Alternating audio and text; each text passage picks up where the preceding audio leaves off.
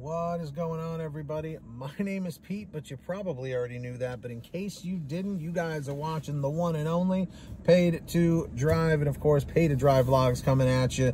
That's right, with another new video. I hope you're all doing great out there.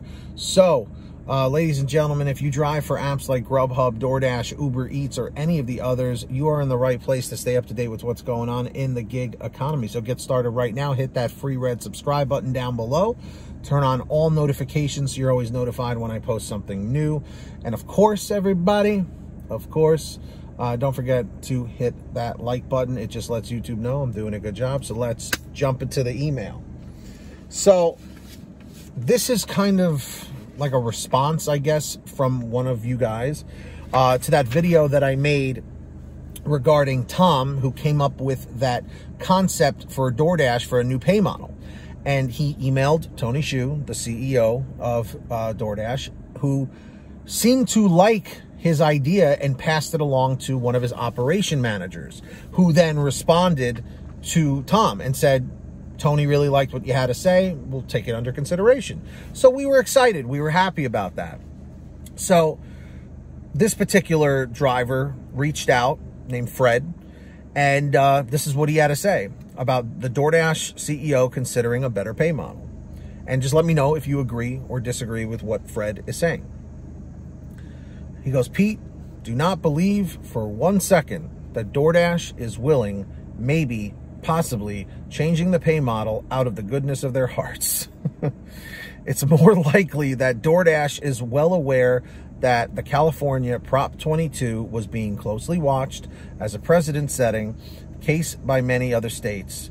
It's been well observed and monitored, and there are several states' legislators as we speak that are crafting and writing various versions of California's law to force these gig platforms to guarantee independent contractors basic minimum wages and benefits, or face the possible threat of forcing those platforms to make them employees, which would be us.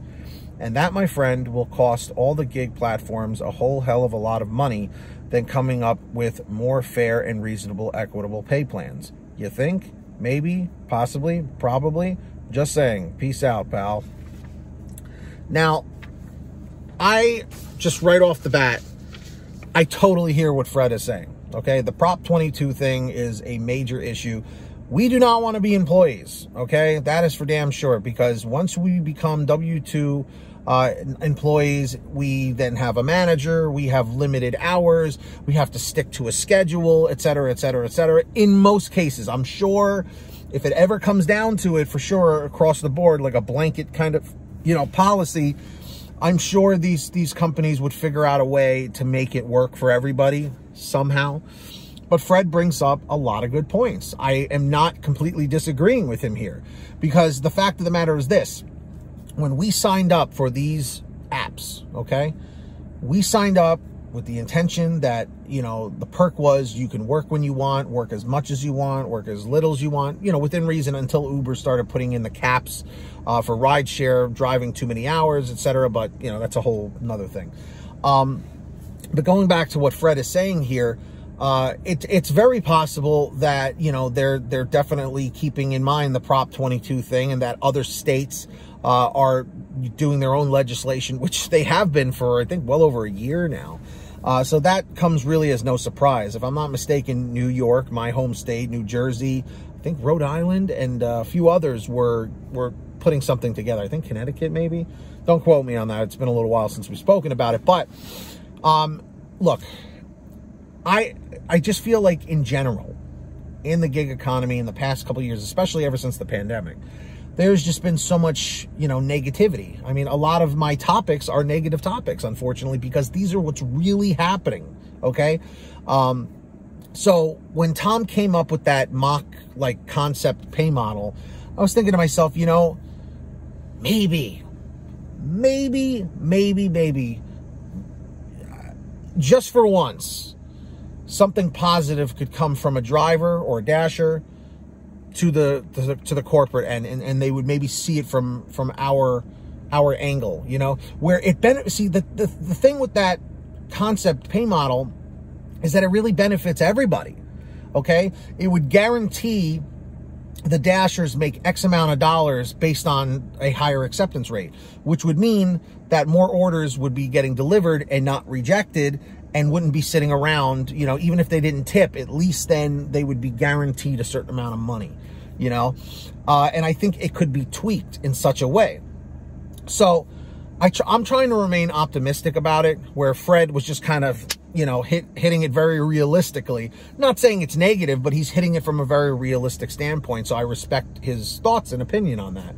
So my question is, do you guys agree or disagree with what Fred was saying in this message? Let me know in the chat or the comments down below. And if you guys ever want to send me an email of your own, send it to paid2drivestories@gmail.com, and I'll try my best to get back to you as fast as possible. But if you can't reach me on there, always reach out on Patreon at patreon.com/paid2drive. That link is in the description or the pinned top comment.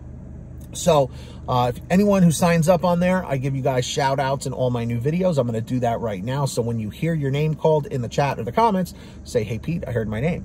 So we've got Ari Rosenbaum, our $100 ultimate driver, right there at the top. So Ari, thank you so much for your generosity.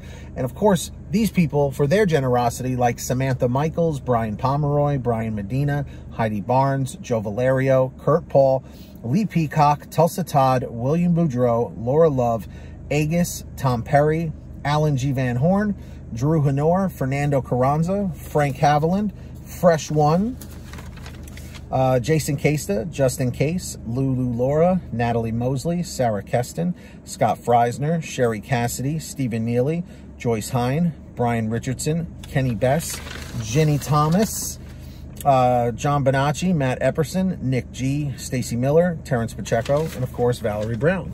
So huge shout outs to all of them.